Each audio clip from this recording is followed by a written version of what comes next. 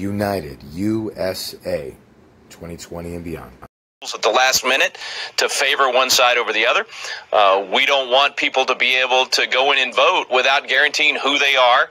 And we want to make sure that the absentee ballot process is not manipulated, that it's only used for those few people that absolutely cannot show up and vote at the polls. But the Texas Democrats left the state so the election reform bills could not be voted on. U.S. Senator John Cornyn described the move as taking your ball and going home in the middle of the game.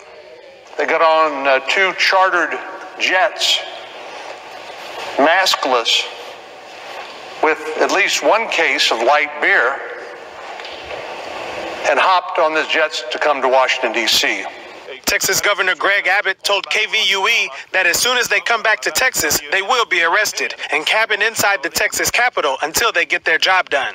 Green explained how arresting the lawmakers would work. Texans feel so strongly about this, we put it in the Constitution that we could force these legislators to get back to work.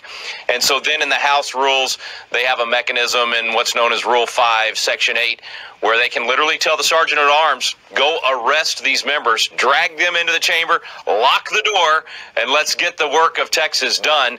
And on Tuesday, the Texas House did just that in a 76-4 vote and authorized arrest warrants for the Democratic lawmakers who are absent without excuse. Well, isn't this an amazing turn of events? Wow. God bless America and God bless Texas. I think this is absolutely amazing. I have one or two Democrat haters on my channel. I expect they'll be one of the first people to give this a thumbs down, but I don't give a damn because they're pathetic losers. These Democrats are going to be arrested as soon as they come back to Texas for not doing their job. The Democrats are so corrupt. Here's just another example, ladies and gentlemen.